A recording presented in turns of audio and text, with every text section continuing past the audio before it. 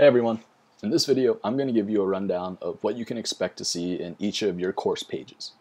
So when I open up a course, I'm going to first see the class bulletin, and this is where you, your professor, or your teaching assistant can post to the whole class to share links, updates, or reminders. And this can be really useful for asking questions and sharing with the class. Now I have the option to make my post anonymous in case I want to ask a question and don't want my classmates knowing it was me. And here, you can filter out which posts you see based on the student or the professor. So next we have the class roster, and this is where you can see all your classmates, professors, and TAs, and all of their email addresses. In the Documents tab, this is where your professor can post documents needed for class. And this can be anything from reading assignments to lectures or PowerPoints. And I can download any of these documents by clicking on the box and clicking download.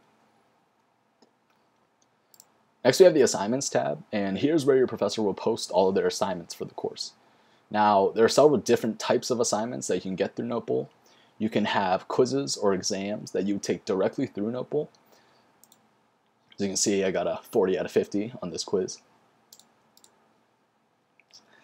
Your professor can also have you upload assignments like an essay or a presentation.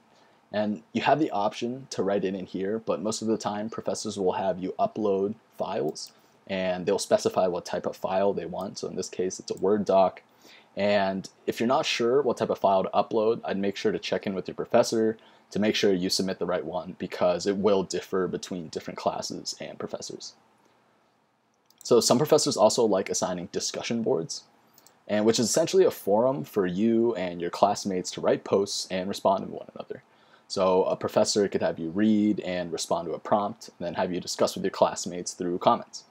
This is a good way for professors to engage students in dialogue outside of the classroom and have you sharing with your classmates. Next we have the Grades tab, where you'll see your assignment grades.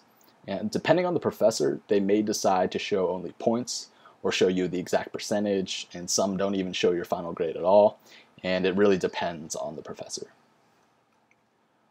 So finally, the About tab, this really gives you an overview of the course. It'll tell you who the instructor is, and many professors will add links for the textbooks needed for the class, and a lot of them will post their class syllabus here as well.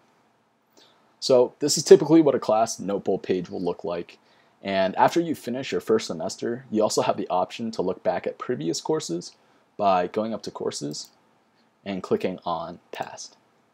They'll be organized by semester, so if you ever need to find an old class document, you have that option here.